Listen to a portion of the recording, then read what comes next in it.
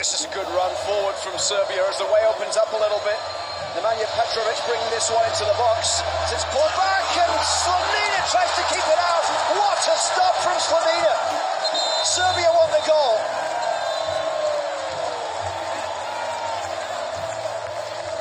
Simic was in there. They think they've done enough to get this over the line.